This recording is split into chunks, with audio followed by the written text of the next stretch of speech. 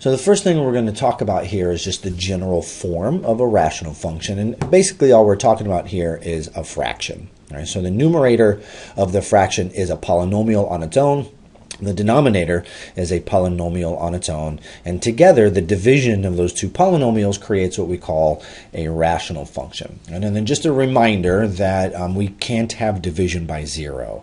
So whenever we look at these rational functions, we're going to be concerned about where we would have division by zero. That'll be a part of our conversation. So speaking of that idea of division by zero, let's look at a couple examples. We're going to find the domain of a rational function. This is our first objective or first skill for this section. So letter A gives us the rational function 2x squared minus 4 over x plus 5. So when we talk about the domain of that rational function, right, we can't have division by zero. So we're going to say x plus 5 can't equal 0, right? Or in other words, x can't equal negative 5. So the domain is going to be all real numbers except x equal negative 5. And the simplest way for us to write that would be in the set builder notation, where we say it's the set, right? So we use the curly brackets to denote set of all real numbers x, and then this line means such that x cannot equal negative 5. So any real number that's not negative 5 is in the domain. Let's take a look at a second example. So in this example, we look at the rational function 1 over x squared minus 4. Now, if we were to do the work here, right, what I would do is I would say basically, where does x squared minus 4 equal 0? And if I use factoring, right, let me write a little bit here. If I think about factoring, I could say x minus 2 times x plus 2. And I set each of those factors equal to 0. So kind of like we talked about in the prior section for polynomials, I'm finding the zeros of the denominator. So whatever values make the denominator 0, those are going to be excluded out of the set of real numbers. And so again, in set builder notation, we would say it's the set of all real numbers x, such that x cannot equal negative 2, comma, x cannot equal positive 2. All right? So any real number except 2 and negative 2 are valid for the domain of this rational function. All right, so let's take a look at a third example. So a third example, here's another rational function. And if I were to set the denominator equal to 0, what we're going to notice is there's never any real valued number where the denominator equals 0. All right, so for example, if I were to take x squared plus 1, and I were to set it equal to 0, and I'm saying question mark, where does that occur? So I'll subtract the 1 to the other side, so I get x squared equals negative 1. And then obviously I'm going to square root both sides of the equation here. So I'm going to have plus or minus the square root of negative 1. And so remember that the square root of a negative is an imaginary number or a complex number. So what that means is there's no real valued number for which I would have division by 0. So in this particular case, I would never have division by 0 for any real valued x. So we're going to say the domain is the set of all real numbers. All right, so for our next example, we're going to look at negative x squared plus 2 all divided by 3. And again, in this example, the domain is the set of all real numbers. Because when I take negative 3 and set it equal to 0, negative 3 will never equal 0, no matter what value of x I pick. So in this case, this rational function is the domain of all real numbers. All right, our next example, we're going to look at x squared minus 1 divided by x minus 1. All right. So in this example, we notice that we have x minus 1 equal to 0 gives me x equals 1.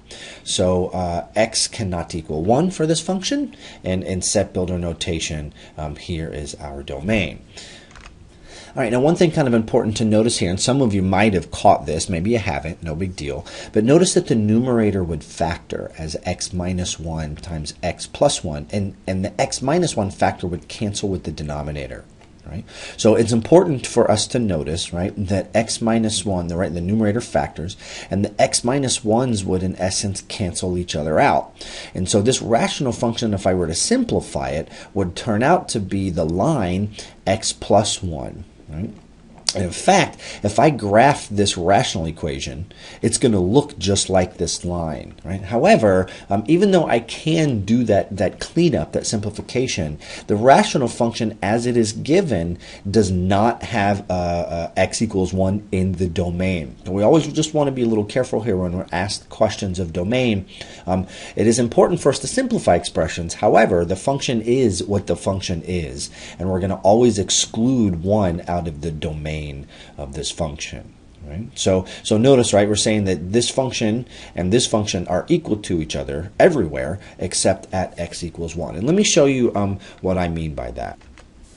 Okay, so I brought up my graphing calculator here, and I want to point out to you that in y1 I have typed this rational function, x squared minus 1 over x minus 1. And I just want to point out to you here something that's really, really important when you're graphing rational functions is we always put parentheses around the numerator and then parentheses around the denominator. That's really important. Right? So I'm going to use these left and right parenthesis buttons here. So I'm parenthesize the numerator and parenthesize the denominator. So here's r of x, our rational function, and then we said through simplification that it is the same thing as x plus 1. So in y2 I graphed x plus 1. Right? Now, we talked about this in a prior video, and what I'm going to do is I'm going to move over here to the left, and I'm going to hit enter a couple times, and I'm going to change it to that line with a circle, right, so that when it graphs, it will graph with a circle. Right? So when I hit graph, we're going to see the rational function graph first. There's y1, the rational function, and then here comes y2, the line, x plus 1. So we can see that these two graphs lie right on top of each other. They really are the same function. However, at x equals negative 1, they are not the same. Now from the graph, we can't really see that. So what I'm going to do is I'm going to go to the table. So I'm going to do second graph and go to the table. We're going to notice that at all values of x, let me scroll up, all values of x, these two equations are equivalent. Right? So the rational function right here in y1 and the line right here in y2 are the same. Right? And I notice I said something wrong a second ago. I said at x equals negative 1 they weren't the same. Right? That's not true. At x equals positive 1 they won't be equal, and we can see that right here. At x equals positive 1 the rational function has division by 0, so the calculator gives me an error, and the line gets a value.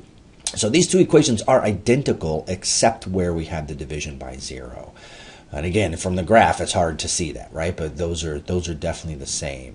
Okay, so anyway, just pointing out to you that when we have a rational function, we usually want to simplify it, but when we're asking the question of domain, we don't simplify. We look just as the function is given from that point. All right, so just to further illustrate this to you, I brought up Desmos and I typed in my rational function x squared minus 1 over x minus 1. And I just wanted to show you, like we've talked about before, if I just kind of hover my mouse and I click and hold, I can trace. And so I'm holding the mouse button and I'm tracing, right? And it's plotting all of these points. I just want to show you, this is pretty cool. Right when I get to x equals 1, it's going to say it's undefined, and in fact that point will turn into an open hole. Let me see if I can get this to work. Oop, check it out. So notice the point on the graph is now an open hole, right? It can't plot a y value. That's pretty cool, and it tells me the y value is undefined. Now if I move off of that, it starts to plot y values, and it encloses the point because it's plotting y values, right? And when I get to x equals 1, it's going to leave me an open hole because that is an undefined point. Okay? So pretty cool that Desmos will actually do that for me. My graphing calculator doesn't really do that for me, but Desmos will. It's just kind of a neat little feature there. Okay, so one other thing I want to explore here real quick with you graphically, this example that we just graphed with letter E is a very unique type of graph, right? I mean, the fact that this rational function looks like a line, that's not pretty typical. What's pretty typical is something like we might see in letter B. So when we actually get division by zeros, what does that mean graphically? All right, so what I did was in Desmos, I typed the equation 1 over x squared minus 4. I just want to point out to you what's happening here, right? At x equals 2, where I have division by 0, I get this really interesting behavior where the graph is kind of like broken, right? And out here at x equals negative 2, I get this interesting behavior where the graph is kind of broken there. And what we're going to do in just a second, we're going to officially call that a vertical asymptote. So what's happening is the graph is trying to like bend around the division by 0. So as I plot x values that get close to 2, the graph just kind of explodes in value. It doesn't want to allow me to plot x equals 2, right? So it just kind of goes down to negative infinity. And when I approach 2 from the right, again, the graph is kind of bending around x equals 2, and it's never going to actually allow me to plot x equals 2 because that's an undefined value. And this is what we call an asymptote, right?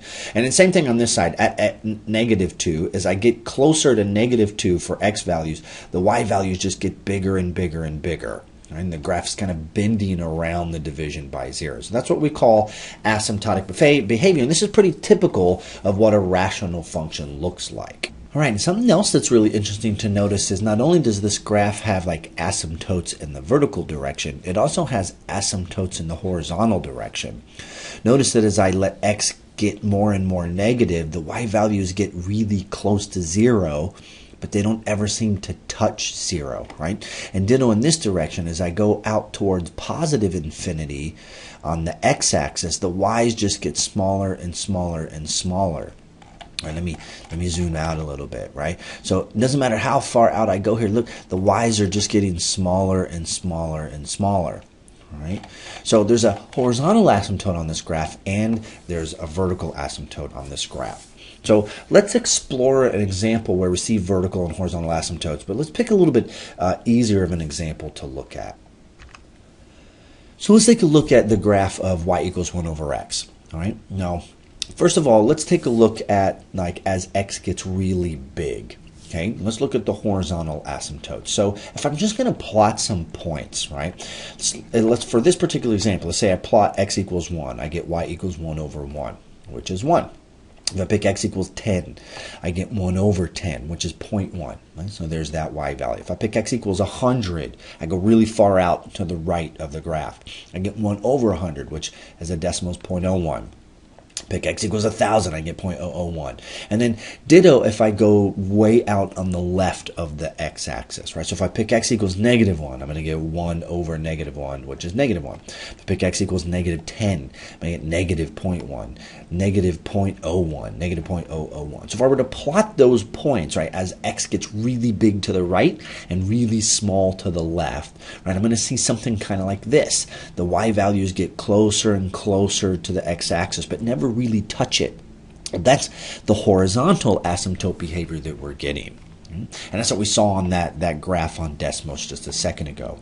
Now let's look at what happens when we get really close to the division by 0. Kind of like we saw on that graph on Desmos, we're going to get the vertical asymptote. So let me pick values of x that get really close to 0, where my division by 0 is, right? So I'm going to pick values of x that come from the left and get really close to division by 0. And I'm going to pick values of x that come from the right and get really close to division by 0. So let's take a look at a table. Let's plot some points, right? So if I come from the right first, let's suppose I pick x equals 1, x equals 0.5, x equals 0.1, 0.01, 0.001. So I pick x equals 1, right? Again, I'm going to get a y of 1. If I pick x equals 0.5, 1 over 1/2 is 2. If I pick x equals 0.1, 1 over 1/10 is 10. 1 over 100th is 100. 1 over 1,000th is 1,000. And so what's going to happen is as I get closer to my division by 0, my y values are getting really big. And the same thing's going to happen in the negative direction. So if I plot those values, my graph is bending around the division by 0, and I'm getting that vertical asymptote.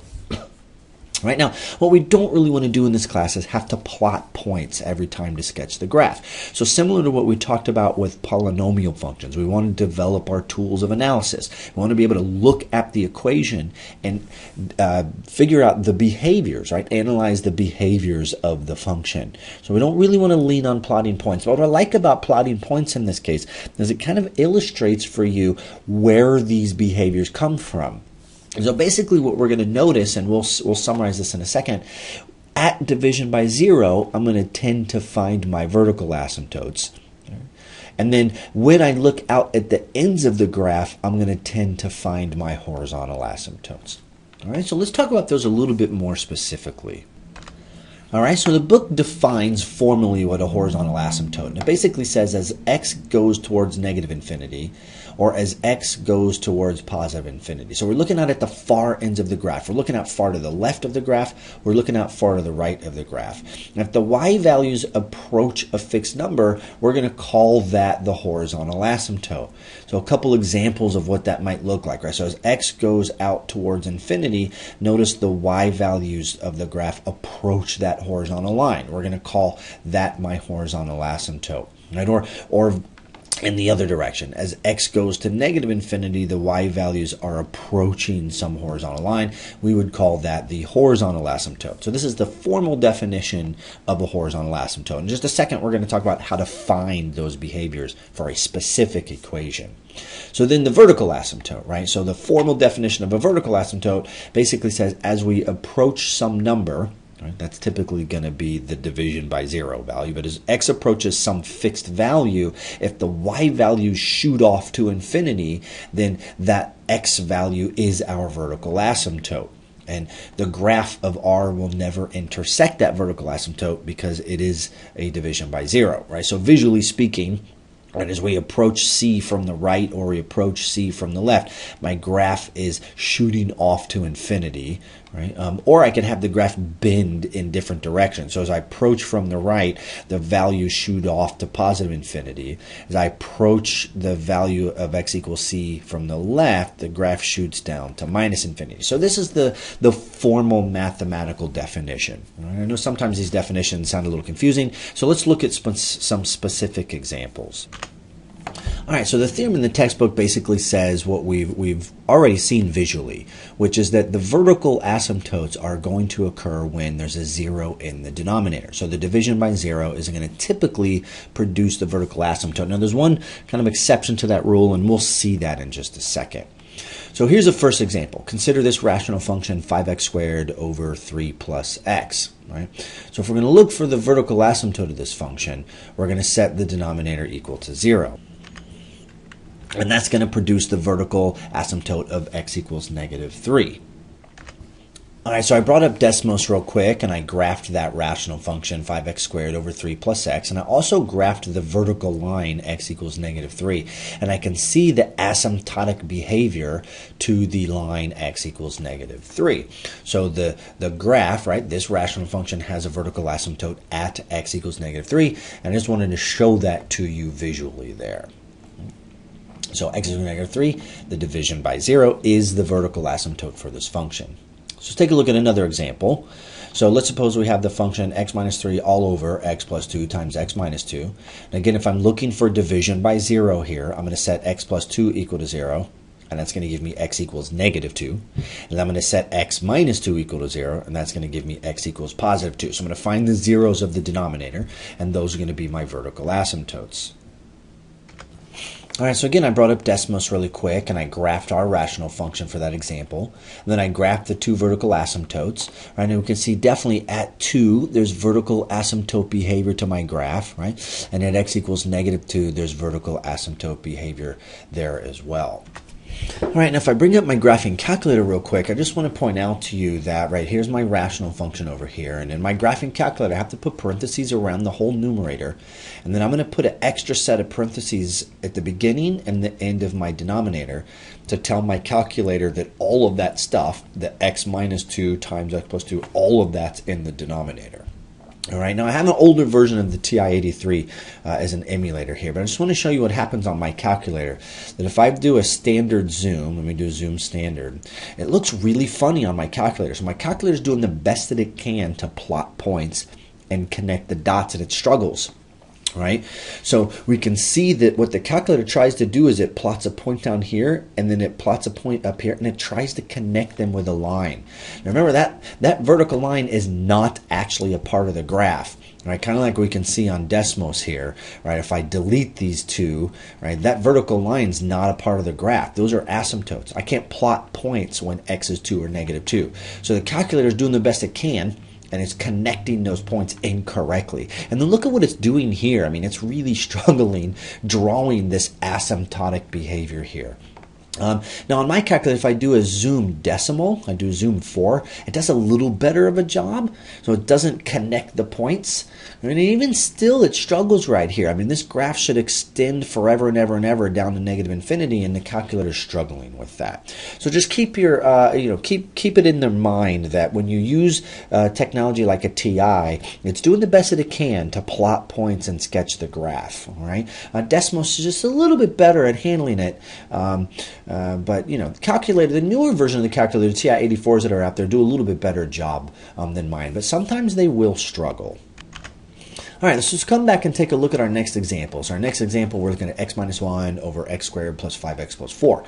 So to find the vertical asymptotes here again, remember we're going to take the denominator, we're going to set it equal to 0. So we're finding the zeros of that quadratic function. Right? So I'm going to take that quadratic, I'm going to factor it, set it to 0. I'm going to get x equals negative 4 and x equals negative 1.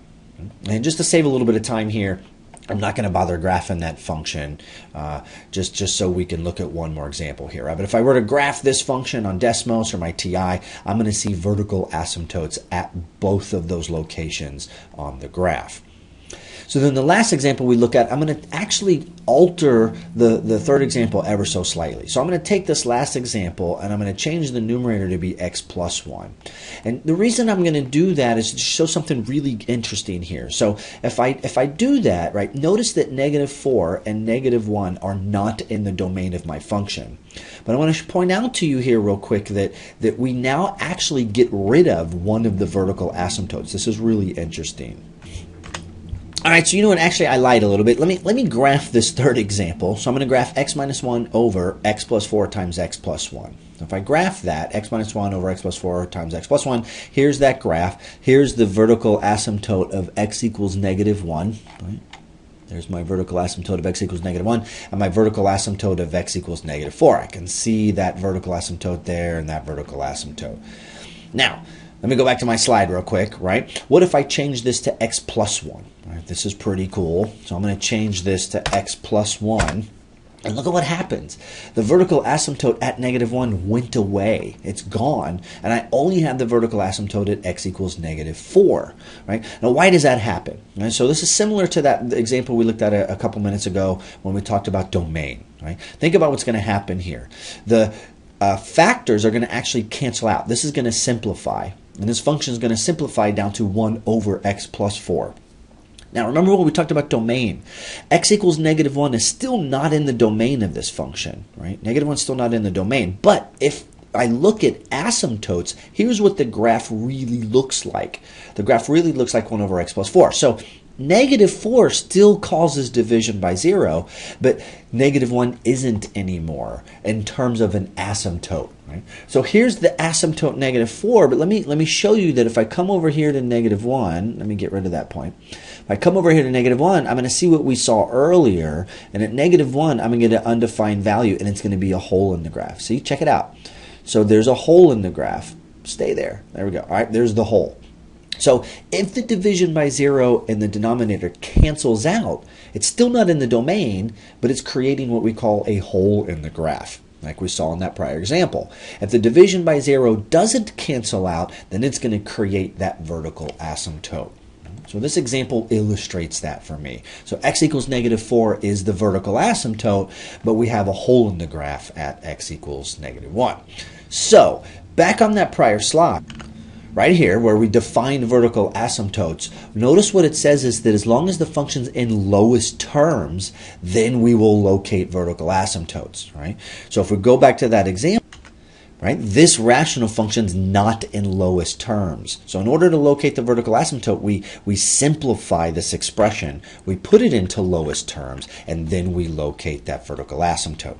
The other division by 0 turns out to be a hole in the graph. So in general, right, it's a quick summary. To locate vertical asymptotes, we're going to look for division by 0. We're just going to be careful that we simplify the rational expression first. The other point that cancels out of the denominator is an actual hole in the graph.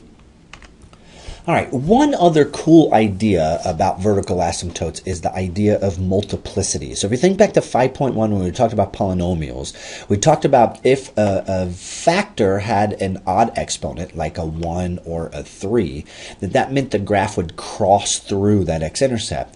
And then in a polynomial, right, if the multiplicity was even, the graph bounced off. Well, take a look at what happens with division by zeros. This is pretty cool. So here's an odd exponent, right? So the vertical asymptote has, let's say, an odd multiplicity. Notice how the graph bends in different directions. So it shoots off to plus infinity when I approach from the right, and it shoots off to minus infinity when I approach from the left. However, if I change the multiplicity to be even, notice the graph goes off to plus infinity from both directions. Right? When I change back to an odd, it shoots in different directions. And when I change back to an even multiplicity, it shoots off in the same direction. So just kind of really interesting to note that when the factor in the denominator has an even multiplicity, the graph is going to kind of hug the asymptote in the same direction. And if it has an odd multiplicity, then it's going to go in different directions as it hugs that asymptote. All right, now let's talk about horizontal asymptotes. So back in the beginning of the video, we looked at that graph that had horizontal and vertical asymptotes. And in fact, here was that example. We looked at y equals 1 over x. We saw that there was vertical asymptotes at division by 0. We saw there was horizontal asymptotes at the end. Now, not all rational functions have horizontal asymptotes, but many of them do. And how would we locate those? All right, so basically here's what we're going to do. I have a couple different rules that we're going to utilize. And what the rules boil down to are the leading terms and the numerator and denominator. Now remember, the numerator is a polynomial all on its own. The denominator is a polynomial all on its own. So what we're going to do is we're going to look at the degree of the numerator. We're going to look at the degree of the denominator. We're going to compare those to each other. That's going to determine what our horizontal asymptote is. So let's look at each of those cases. So let's suppose the degree of the numerator is smaller than the degree of the denominator. What that's going to do is give us a horizontal asymptote of y equals 0. So a quick example, here's the degree of the numerator is 1, the degree of the denominator is 2. So we fall into this case. So this graph is going to have a horizontal asymptote of y equals 0. So just to save some time, I'm not going to bother to graph this here, but I would encourage you strongly, plug this in your calculator or use Desmos to graph this function, and you'll see the horizontal asymptote of y equals 0. Now, the second case would be if the degrees are the same. So if the degrees are the same, right, if this degree and this degree are the same, what we're going to basically do is take the coefficient, and that's going to be the horizontal asymptote. So a quick example of that would be, here's a degree of 2 in the numerator, degree of 2 in the denominator. So 3 over 2 is going to be my horizontal asymptote. Now let me graph this one for you real quick. All right, so here's the rational function, and notice that there's a horizontal asymptote right here. Remember, we're only focusing on horizontal asymptote. So let's just look at this for a second. And we said that y equals 3 over 2 was that horizontal asymptote. So let me graph y equals 3 divided by 2. And we can see there's that horizontal asymptote of the function, right? That's pretty cool. And notice it's both ends of the graph, right? As I go out to the right, the function in red approaches that horizontal line, right? And as I go out to the left, the function comes down from above and approaches that horizontal line. So I just want to point out to you, as we move out in this direction, the graph's never going to actually touch the horizontal asymptote. It gets infinitely closer to it. And as we move in this direction, the graph is going to get infinitely close and never touch as well.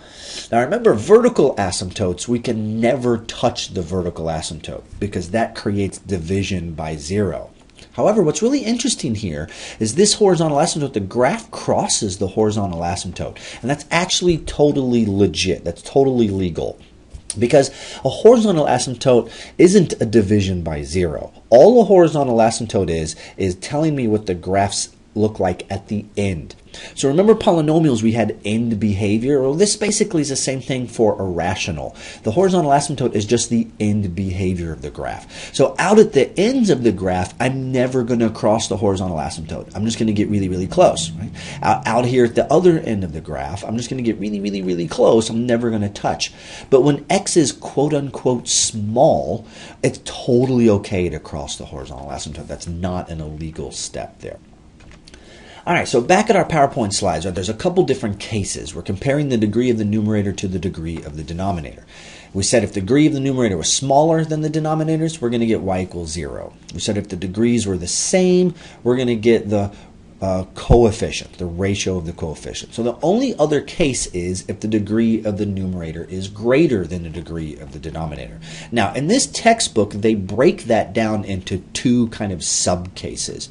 So if the numerator's degree is greater only by 1 unit, then there's what we call an oblique asymptote. And the textbook covers that, but we're not covering that in this class. In fact, you don't have any homework problems in my math lab that cover this case. But for those of you that look in the book, maybe read the book, I just wanted to point that out to you. That if the degree of the numerator is bigger than the degree of the denominator by 1 unit, here's an example of what that might look like, right? This is a degree of 3, this is a degree of 2, right? The numerator's degree is 1 bigger than the denominator's degree. This would give us an oblique asymptote. Now, we're not going to cover this in the class. Let me graph this for you real quick to show you what that would look like. But even though we're not going to cover it, I just want to show you visually what that looks like. All right, so I graphed that equation, and I just want to point out to you that there's no horizontal asymptote for this graph, but there is a what we call an oblique or a slant asymptote. So as I move out to the ends of the graph doesn't look like a horizontal line, it looks like a slanted line. Right? So we can see this oblique asymptote here, and the oblique asymptote goes in this direction.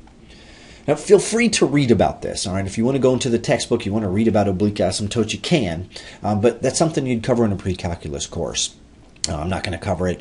It's not necessary for you if you're ending at college algebra, right? But if you're going on into the calculus sequence, feel free to take a look at that, but you will learn about it in pre-calc. Now, the other case, as we kind of mentioned here, we're talking about if the degree of the numerator is greater than the degree of the denominator. So what we're basically going to just say is if the degree of the numerator is greater than the degree of the denominator, there's no horizontal asymptote. So the oblique asymptote might fall into that case, but we're just going to say there's no horizontal asymptote. All right.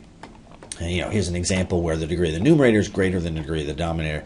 We're just going to say no horizontal asymptote there. All right. And we're technically going to lump this example in with this category because we're not covering oblique asymptotes. All right. So quick summary is if we're looking for horizontal asymptotes, we're going to compare the degree of the numerator to the degree of the denominator. If the degree of the numerator is smaller, we're going to say y equals 0 is a horizontal asymptote. The degree of the numerator is same as the denominator, we're going to take the ratio of the coefficients. And if the degree of the numerator is bigger, we're going to say there's no horizontal asymptote. And again, remember the key here, right? Even though we have graphing technology to graph all of this for us, right? As I said in 5.1, we're developing our tools of analysis. So what we want to be able to do is look at the equation of the rational function, and without graphing anything, be able to identify what the vertical asymptotes would be and the horizontal asymptotes would be. All right, so a couple more quick examples here. Let's say we were finding horizontal asymptote. We were given this rational function. What we would do is we compare the degree of the numerator to the degree of the denominator. Since the numerator's degree is smaller, we're going to say that the horizontal asymptote is y equals 0. The next example, we see the degree of the numerator is bigger than the degree of the denominator. So what we're going to say, right, is that there is no horizontal asymptote. Now again, the numerator's degree is 1 larger than the denominator, so technically there's an oblique asymptote here, but we're not covering that. You won't see that on the homework or the test. Another example, here's where the degree of the numerator is equal to the degree of the denominator, so we're going to take the ratio of the two coefficients. We're going to say 8 over 4, or y equals 2 is the horizontal asymptote. Okay, so one last quick example here. Let's put all of this together. So in this section, we are just identifying vertical and horizontal asymptotes. And again, we're doing analysis here. So we're looking at the equation. We're trying to identify the behaviors of this graph. So let's suppose we were asked to find horizontal and vertical of this particular function, x plus 3 over x squared minus 4. So if we're looking for the vertical asymptotes, we're looking for division by 0. Excuse me. Now you want to remember, you want to simplify the function as much as possible first. Because remember that one example, we could have had a hole in the graph if the division in the factor in the denominator canceled out. So I factor the denominator here, and I notice no cancellation occurs. So both 2 and negative 2 are vertical asymptotes. Neither of those are holes. So x equals negative 2 is a vertical asymptote, x equals 2 is a vertical asymptote. So I was thinking of plotting this function, right? Let's say I plot an xy axis. I'm going to have a vertical asymptote at x equals negative 2 and a vertical asymptote at x equals positive 2. So usually when we're graphing, what we do is we put a little dotted line there just to remind us that we can't cross that line. Right? Now remember, that line is not a part of the graph. We're not plotting y values. We're just putting a dotted line there to remind us of the behavior of our function. So then let's say we look for horizontal asymptotes. So for horizontal asymptotes, we're going to compare degree of the numerator to degree of the denominator. So for this example, degrees of the numerator is 1. The degree of the denominator is 2. Since the numerator is smaller than the denominator in degree, we say y equals 0 is the horizontal asymptote. So again, I'll put a dotted line where y equals 0 just to remind myself that's the horizontal asymptote. So that's the main idea in 5.2. Now what we're going to do in 5.3 is we're going to put this together with some other new information, and then we're going to sketch a really nice detailed graph of these rational functions. So in the book, they give you this nice little summary of how to find horizontal and vertical asymptotes. As always, if you have any questions, please post on the discussion board, and I'll see you guys in the next video.